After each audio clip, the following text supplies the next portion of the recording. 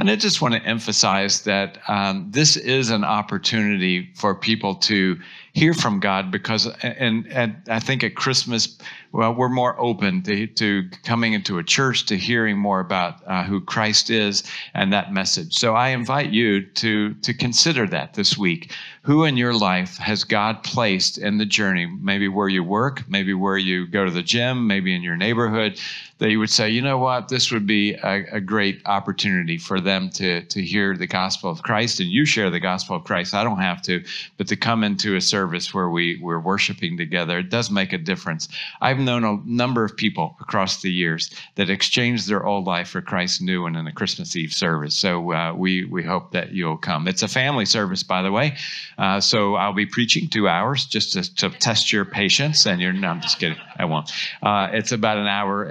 We keep it to an hour or so. It's going to be great. Some time for the kids to come up, have a kids message. So it'll be a fantastic time. All right. So over the past, 2 or 3 months, we've been talking about silence. And then in the last couple of weeks, we turned our attention to looking at silence in the Christmas story. And today we're going to look at the identity of who God is as he, kind of explains it and unfolds himself in the Christmas story.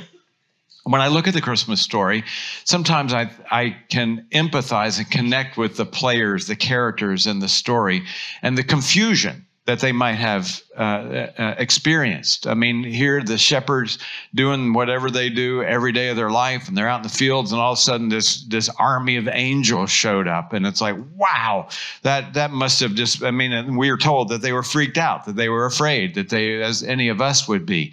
And last week we looked at Zechariah and how Gabriel shows up and stands, and he was freaked out and trying to figure all these things out. Joseph, hey, here's a word for you. Your fiance is going to be pregnant, but she's never been with another man and never had a relationship there. And that's like, wow, that's not confusing at all. So you look through the story, and there's confusion just from a human point of view. Mary is no exception. She is the focus of our attention today.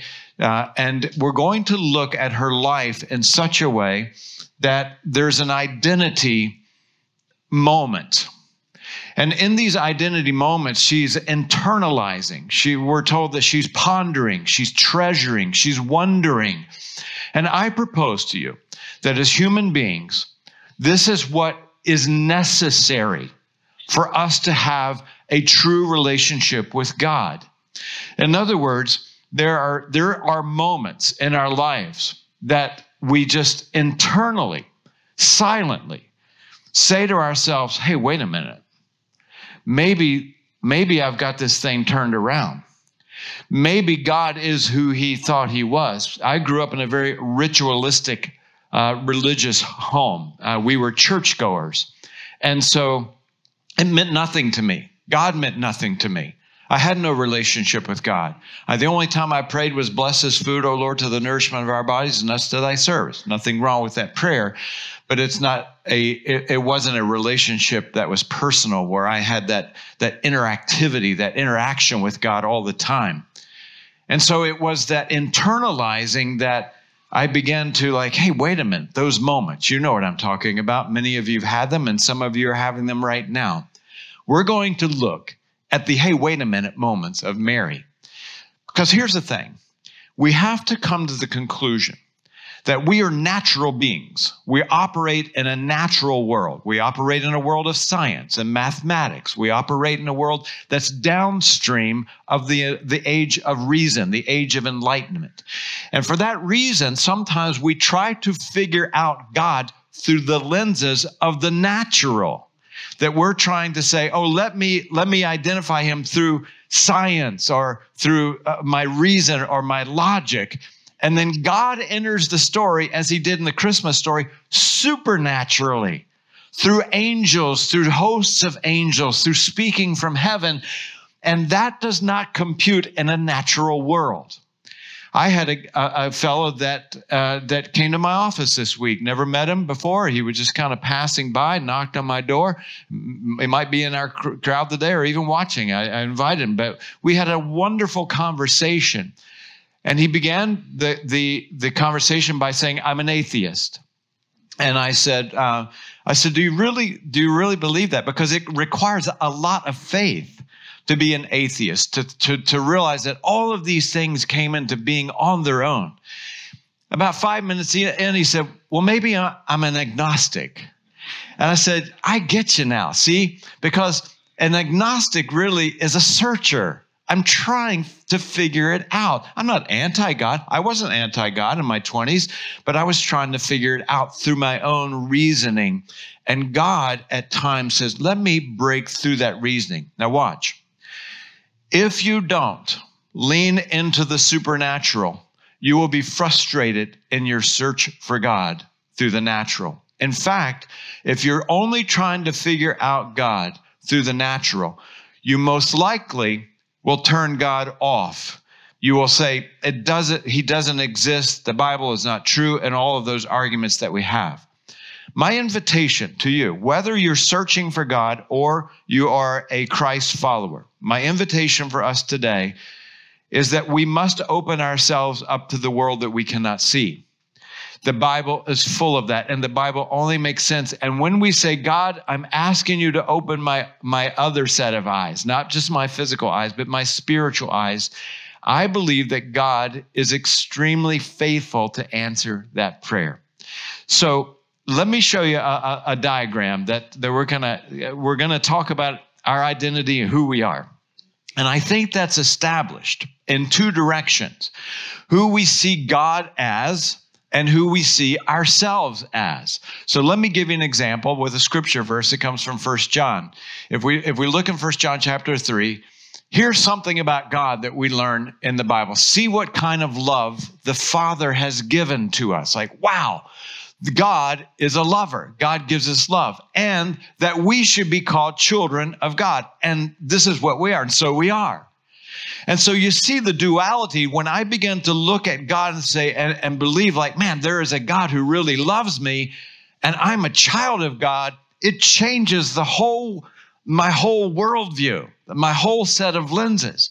If I think that I just came out of nothing, that there is no God, and that I'm living my life in the natural world, just trying to do the best I can and be nice and try to make a living and then retire and then die, it's going to affect the way I live and how I see things. Are you tracking? So we begin today in the Christmas story, and we're going to look at Mary. It's fascinating. It's going to require some open eyes, and it's going to require some thinking cap. I always like to tell you, sometimes we need our thinking cap. Sometimes we need a shower cap. Sometimes we need a baseball cap. Today's thinking cap, all right? We're going to look at these moments in Mary that I think must have been showstoppers. They must have been showstoppers for her, where it's like internally, that moment. Wow. Wait a minute. Wait a minute. I'm seeing God or Jesus in a different way, and I'm seeing perhaps myself in a different way. Let's jump in. Luke chapter 1, verse 28. Luke chapter 1, verse 28. The angel went to Mary and said, "Greetings, you who are highly favored.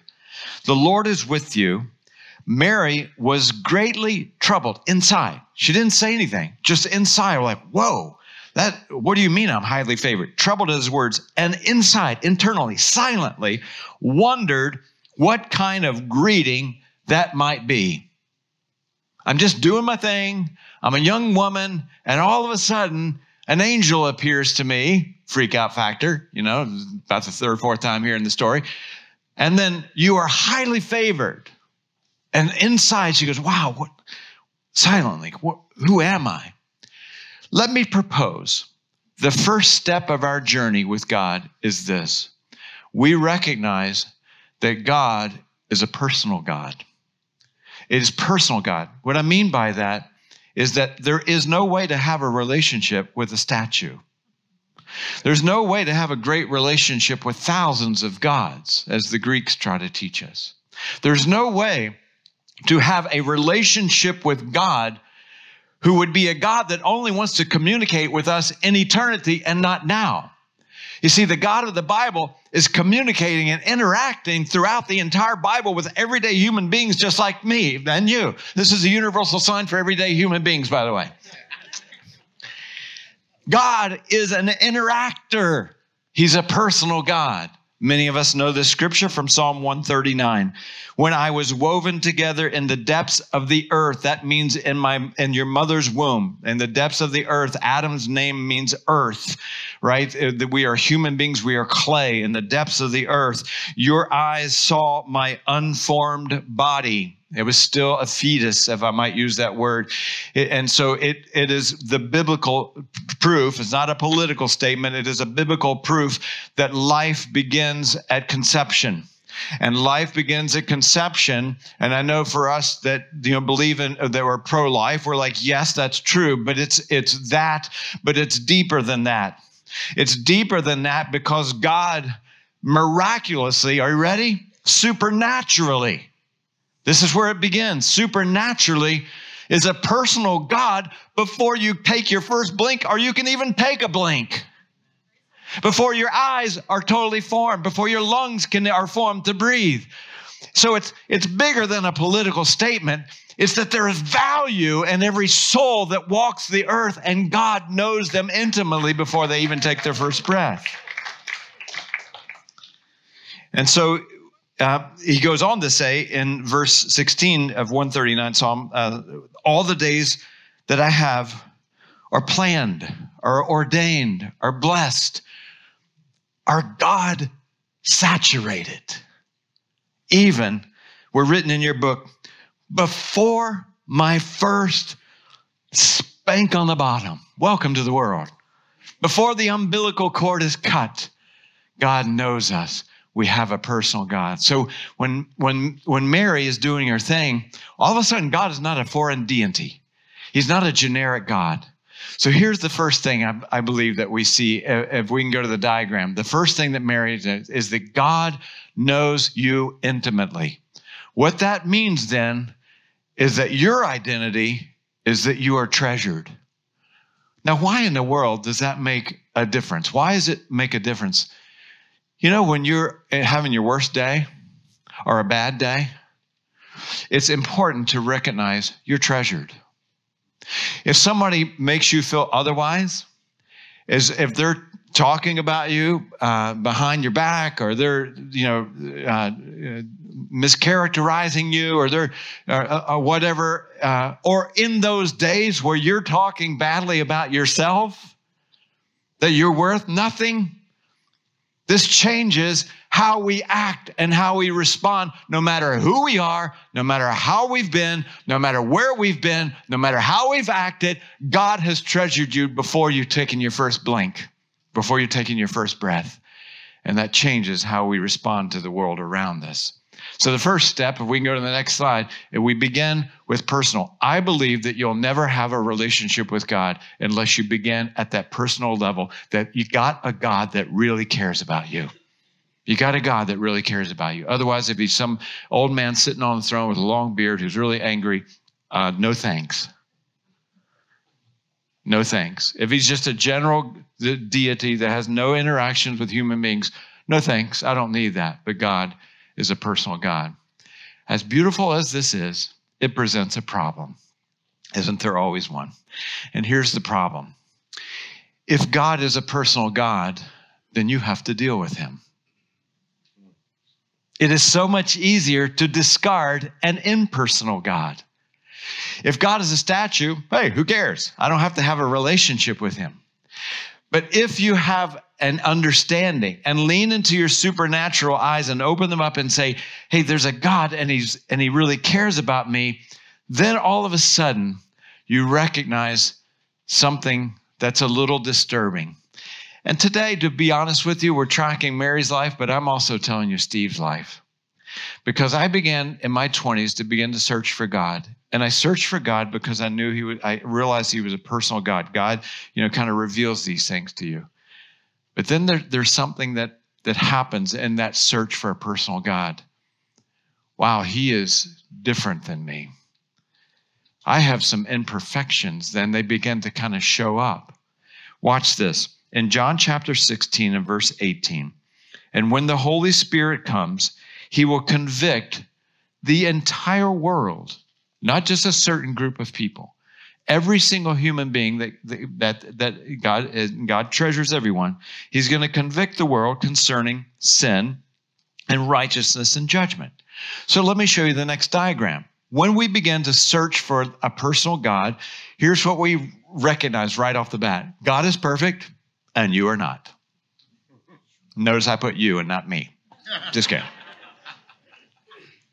So that we, all of a sudden, when I began to read the Bible, like, wow. And I've told some of you before, I started reading, as you would in any book, which is on the, the left side of the book. And I began to read the Old Testament. And the more I read the Old Testament, the worse I felt. You'd think, hey, you're reading the Bible. You must feel pretty good. Nope, feeling pretty crummy. Because I'm looking like, wow, they killed people over that sin. I'm like, and I've done a lot of that. So I should have been dead a long time ago. And the more I read, the more guilty I felt. And the more I read, the more I understood that God was perfect and I wasn't. And that created the dilemma, and listen carefully. This is the feeding pond for religion. In other words, that separation between you and God. Religion comes in and says, well, you've got to come through me, a pastor or a priest, to make it right with God.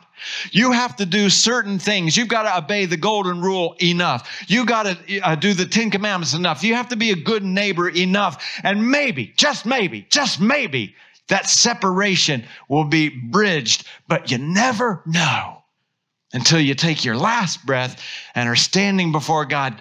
Did I get it right? Who wants to live like that? Not me. So Mary, all of a sudden, is in this conversation with the angel.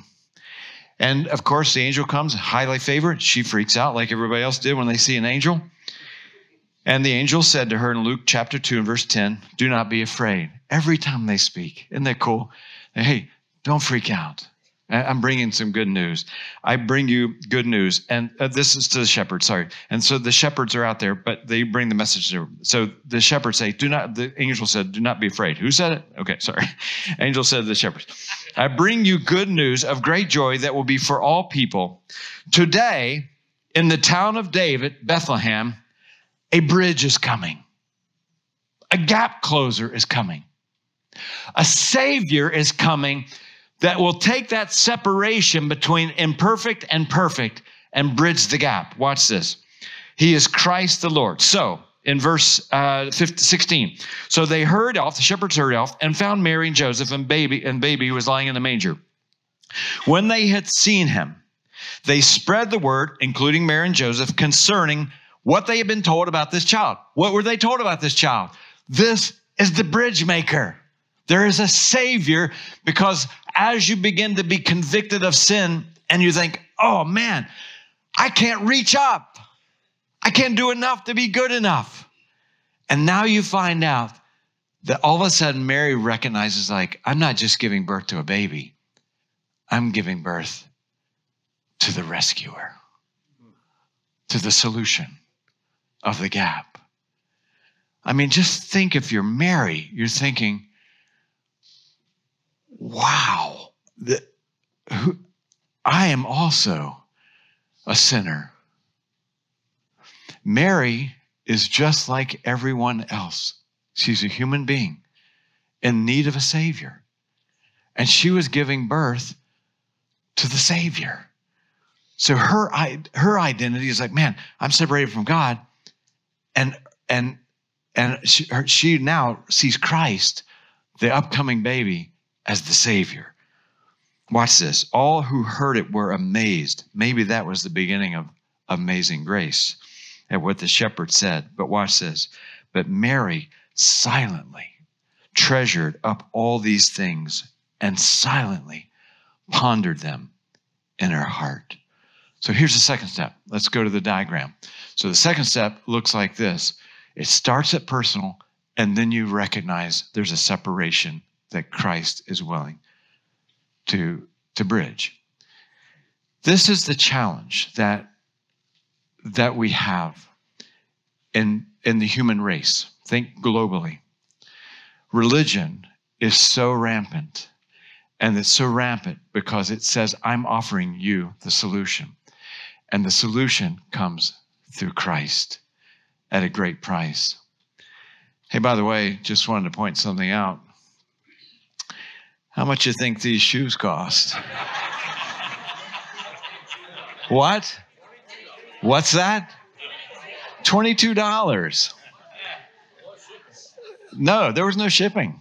Yeah, easy. There was no shipping. If there was shipping, I wouldn't have done it. A few weeks ago, I was sharing with our church family, if you're new today, like what in the world is he talking about shoes, that I ordered these pair of shoes on Black Friday for $22. Now, they're used. I got them used. And I know, but some of you, I'm not going to name names, just on the front row, asked me, I wonder if you get them, if they'll be the same size. Yes, they are. And they feel great. You know, my granddad was also, let's say, thrifty. And he tells this story that he went to a yard sale and he bought an umbrella. And he would tell this story over and over. He brought this umbrella for 25 cents. And then he was shopping around the yard sale and everything. And he drove, 4 or 5 miles home. And he got home and recognized that he had forgot the umbrella at the yard sale. So part of our DNA was like, well, if I drive back and then I drive back, then the gas that I'm to use, I started calculating. So he walked back about 4 or 5 miles.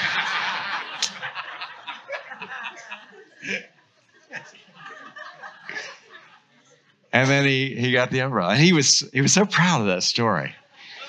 To the point that my mom, driving over on Christmas Day, I'm like, I hope he doesn't tell the umbrella story one more time. Yeah, we've heard it. Here's where I can say that me and God are not the same. God is not a cheapskate. God is not a cheapskate. I mean, seriously, he gave the only boy he had. Father, Son, Holy Spirit. The only begotten Son he ever had to give a Savior to the world. How dare religion cheapen his gift? We trust in Jesus and for the solution to the separation. Then something crazy happens. Jesus is 12 years old. We fast forward a dozen years, Luke chapter 2, verse 48. They had lost him. If you've ever been a parent, lost your kid in the grocery store, you'll know it's quite alarming. They were freaked out. They were looking for him. When his parents saw him, they were astonished. They found him in the temple teaching, 12 years old. His mother said to him, "Son, why have you treated us like this? Why did you wander away? Your father and I have been anxiously searching for you." He said, "Why were you searching for me? Didn't you know I was in my father's house?"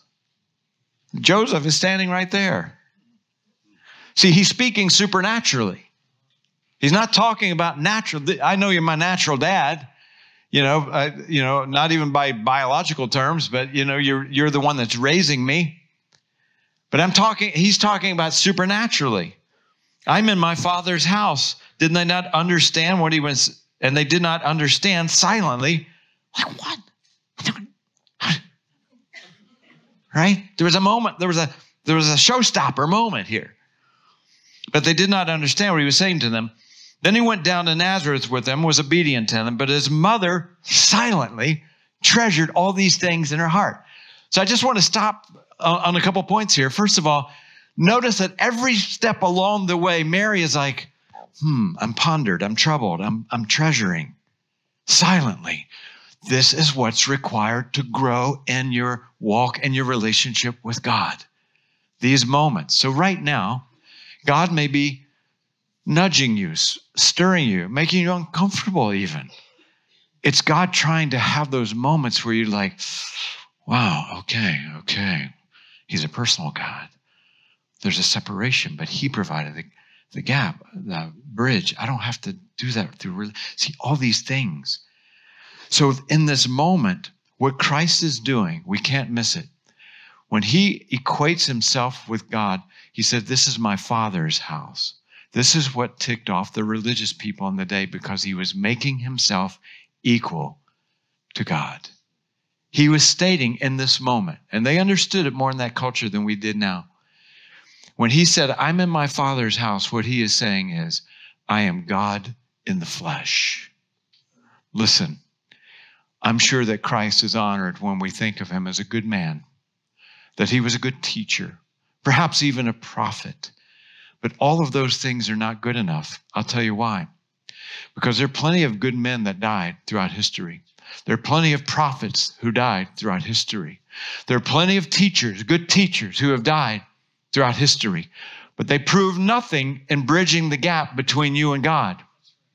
On the cross, there did not need to be a hero or a martyr or just a good man. On the cross, there needed to be a perfect, sinless Lamb of God, the Messiah that has been spoken about through all of human history, of the one that we've waited for. It had to be the Son of God, God in the flesh on the cross. If we want to compartmentalize Jesus as a good teacher, then we really missed the boat, and that relationship can't happen because we must put our faith that Christ was fully God and fully man, and that way he became the mediator of the world. Now, I know that's heavy, but I warned you, you got to put your thinking cap on and open your spiritual eyes. It is not enough that a good man died for others. Soldiers are doing that every day. Police men and women are doing that every day. It's not enough. It doesn't resolve the human dilemma of the separation between God and man. It was God who had to come, and God who had to die, and God who had to be raised from the dead. It was God. So Christ is saying, I am unlimited. I am unlimited. Because when I'm reading the Old Testament, I'm like, hey, I bet God forgives some, but doesn't forgive other sins. That's what I was taught as a kid. He's going to forgive this one, and this one. But if you do this one, not going to get forgiveness. And Christ comes as the Son of God and says, it's unlimited. You're limited, I'm unlimited. So watch this. Here's a new identity. Christ is unlimited and you are limited. Just think about Mary, like, man, this is the Son of God. And eternity. Then we begin to think, man, eternity, if he's the Son of God, that means eternity forever and ever and ever. That's unlimited. So we begin. I want to track along because I know I'm giving you a lot of points this morning. We begin that you've got to start somewhere. God is personal. And maybe you're right here in the room thinking, man, that's where I'm starting. That's where I'm at. Maybe you're at home and you're thinking, man, this is where I'm starting. Then I'm like, hey, I'm recognizing right now there's a separation. And then eternity is at stake. There's sobering moments along the way that sometimes our mortality, like, wow, man, this thing is real. Maybe you've had a friend that died suddenly. Maybe you yourself have had a brush with death. Those are the moments where you think, hey, you know what? There's more to life than just this. A couple more points before we go on. In Matthew chapter 12, this must have been another show-stopping identity moment for Mary. In Matthew chapter 12, verse 47, someone told Jesus, hey, your mother and brothers are standing outside, and they just want to have coffee with you. They want to have a word with you. They'd like to speak to you. And he replied, who is my mother and my brothers? And who are my brothers? Let me just say, don't ever say that to your mom. As, you know, you're not Jesus, okay? So, because he's making a deeper point. Pointing to his disciples that were sitting around, and he said, here are my mother and my brothers. I mean, just think about Mary, for example. She's like, wow, they've already had this temple encounter. I'm in my Father's house. Like, wow, what? I thought Joseph was raising you, and now it's changed. And now, what? You're saying these are that's your mother? Then he reveals it, for whoever does the will of my Father in heaven is my mother and my sister, my brother and my sister and my mother. Now let me speak to those of you that are Christ followers. Up to this journey, you come to this place where God is personal, there's a separation, you recognize there's a Savior, and then there's eternity involved, and now you make this commitment. But the Christian life is not a checkbox to be checked. The Christian life is to be closely related in a life of surrender. Now, I don't know about you, but it seems like not even a daily thing for me, a daily need. It seems like an hourly need. Christ is asking us to surrender our time, our ambitions, our money, our hobbies, our relationships, our families. Our families are not our God. All of those things. And at that moment, Mary has this, like, she must have just silently stepped back and like, oh, that's what this is about. He's not only my Savior, but he's my Lord. And he's calling me into a deeper relationship with him. You see the journey? God begins as personal. So here's the next identity. God offers us life, but we lose ours to get it. That's surrender. And so let's track a little bit in the next slide. So God's personal. We're separated. He offers us unlimited eternity, but now he's asking for surrender. Here's one last thing. Are you thinking? Here's the last thing. Jesus is hanging on the cross. It's going to be yet one more identity moment for Mary. Near the cross of Jesus, John 19, stood his mother's sister, Mary, the wife of Clopas, and Mary Magdalene. When Jesus saw his mom there, the disciple whom he loved, John, is standing nearby. And he said to his mother, "Dear woman," speaking from a son's point of view, "look at John. He's your new son." Identity moment. And to John, he said, "Here's your mother." And from that time on, the disciple took her into his home. You see, in that moment, Jesus was saying, you move from this really kind of impersonal God to a personal God, and then you bridge the separation through the Savior. You're asked to see him as he is, the Son of God, and an unlimited life is given to you, but we lose our life. But then he says at the end, and this is where, if you look at relationships, if I say, hey, what's the relationships that you should have? Okay, you should have one with God, your identity with yourself, but with others. And I propose to you this, that your relationship with others, your husband, your wife, your friends, your coworkers, your employees, your employer, everything is gauged by who you see yourself as and who God is.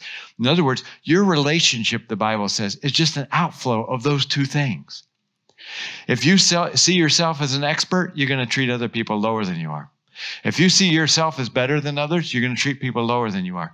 If you see yourself as unworthy of anything in your life, you will live your life that way, and you'll have to try to prove yourself. There's a lot that comes out of these two relationships.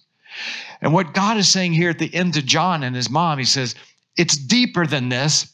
I'm now leaving the planet, so you need each other in a deep way. David is speaking to his Jonathan in this moment. Paul is speaking to his Timothy. Jesus is speaking to his John, his best friend. And he says, I need you to be in relationship with my mom. In fact, to the point that he's your son. That is what Christ is calling us to. That's why we say, hey, can we get smaller in our relationships? Because when we do, we begin to reflect who God really is. Does that make sense? God is calling us on a journey. And everybody has a story about God, about you. The question is this: where are you in your story? I want you to think about that. Are you experiencing God for the first time? Like, man, he's personal. Are you at that place like, man, I got to deal with this? And so we wanted God to knows have me, so I've got to build that separation. for those of you that are watching. Maybe you're online. like, man, Jesus is more than talked just today a regular about guy. identity and story, and everybody has a story. Sometimes we think that God is so big and so distant that there's no way that he can be in tune with who we are as individuals. But the Bible has a different story and a different angle on that. The Bible says that God clearly knows us at an intimate level. So the question for you before we go into prayer and as we close is, where are you in your story with God? Some of you may be in that moment, that chapter where you're realizing God is personal. Some of you may be in a position in your life that you realize that there's a separation between you and God. Others may be identifying with something inside of you that's eternal, that God has put this eternity, this sense of eternity in your heart, and you're just becoming aware of that. Others of you may have already trekked through those chapters, and now you're at a point of, you know that you need to surrender to God. And others of you that may be at a point in your life where you're sensing the need of relationships. So everybody is at a different stage in our stories. I am, you are. So I'm going to pray with you as we close today. And this could be perhaps one of the most important conversations you'll ever have in your life, because the conversation that we have with God, especially in that moment where for those of you that are searching for God and you're trying to figure it all out. And sometimes I understand that's confusing. I've been through that myself when I exchanged my old life for Christ's new one. So I want to pray, and I'm going to ask you to do your very best to be uncluttered in this moment, that you might just put aside everything you're worried about, everything you've got to do, everything that's going to happen in the next 5 minutes to all afternoon, and just focus to you and God alone, and just begin to sense where God has you in this story. And especially for those of you that have never come to Christ and depended completely on him, this is a time for you to take inventory and to have some time with God. So I'm going to invite you to pray, and just wherever you are, in your living room, in your apartment, in your car, wherever you are, I invite you to quiet yourself, and we'll spend some time with God together. So I would ask you to pray with me. Father, we're so grateful with this mind-blowing truth that you know every single one of us at such an intimate level. With that in mind, God, we come to you and approach you wherever we are in our story. Some might be just figuring this out, discovering the reality that you are personal and not distant. You are intimate and not generic. Others may be at that point of conviction where they sense that I want to know God, and yet there's a separation, and realize that there's a Savior in between us and you. Others may be ready to explore, what does this mean to have eternal life? Others may be ready to surrender. Others may be in such desperate need for relationships. So wherever we are, God, we want you to meet us. We're asking for you to meet us where we are, because we know that you're faithful. So especially, God, for those who have never come to you in a childlike faith, a simple faith, and exchange their old life for your new one, God, we're going to focus right there in this moment.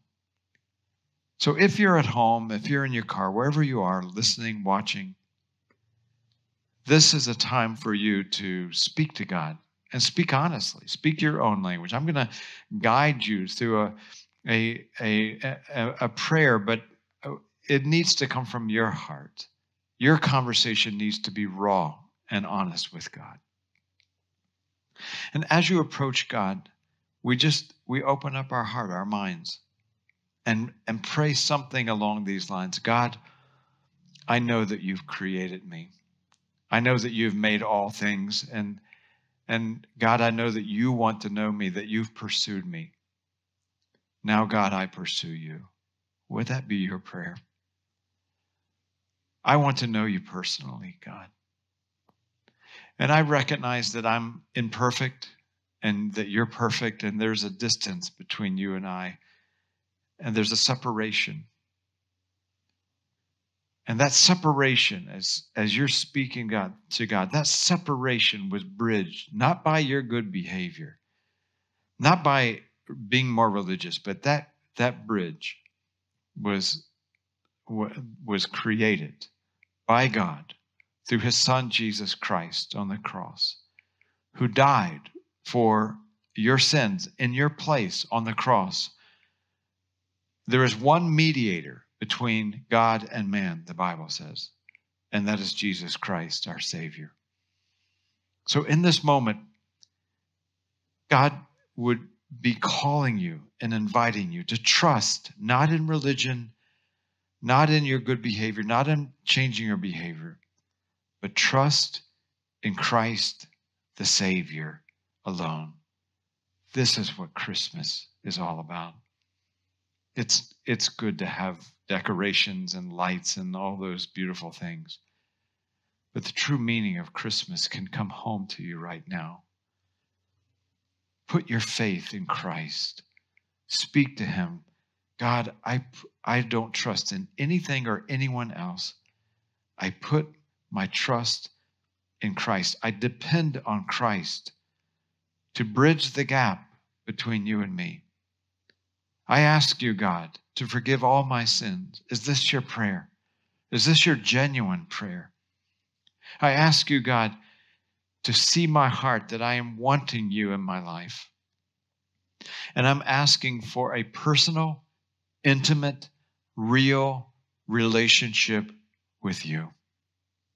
I come simply, but I come honest. I come honestly, God. And so, Father, I want to be your child. Is that your prayer? In your own language. I want to be your child. I want to be secure in our relationship. I don't want to worry about it. I want to have heaven and eternity secure in my life. I want my identity not to be as a religious person, but as a child of God. So, Father, I come. I come to you and ask God for a new life in me. I take the life that I've been leading. I turn 180 degrees towards you. And I turn in my old life. I exchange it for the one that you can give through Christ. Is that your prayer? God has been waiting all your life for this moment. Why not give your heart to Christ? I promise you, it will be the best. It will be the best Christmas of your life, because you'll know the Savior who came for us. Father, we thank you for this day. Thank you for your word. Thank you for making it so clear. We thank you for the lives of all the imperfect people and that you've recorded in your word, so that we ourselves might understand that we, like all people, all sheep, have gone astray, and we need a Savior. So thank you for Christmas. Thank you for the meaning of Christmas, the true meaning of Christmas, that because you loved us so much,